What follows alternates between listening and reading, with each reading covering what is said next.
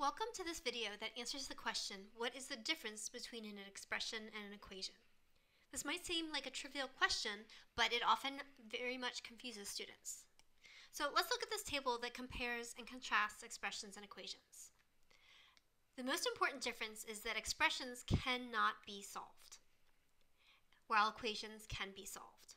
And the way to know whether you're dealing with an expression or an equation, the way to know whether you can or cannot solve is whether it contains an equal sign. So as you can see in the example of the equation, there is an equal sign and there's an expression on either side.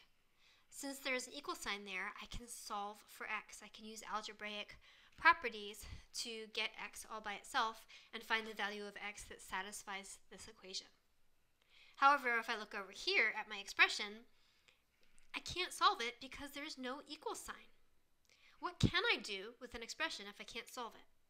What we can do is we can simplify equations.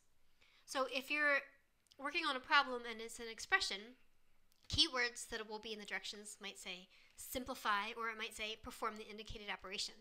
For example, in this expression, the indicated operation, of course, is just addition. So what you would do, of course, is just find the common denominator and add the two expressions together. Over here, you're still using algebra, but again, you are going to be able to solve. So what is the final result of an expression is a simplified expression.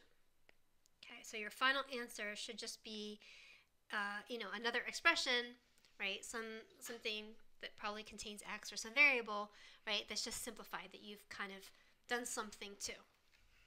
Okay, what should your final answer be for an equation?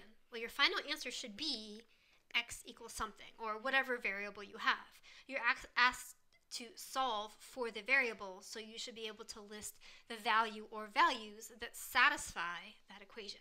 Of course, sometimes there is no solution. That's also a possibility, right? When you are asked to solve, sometimes you could have that.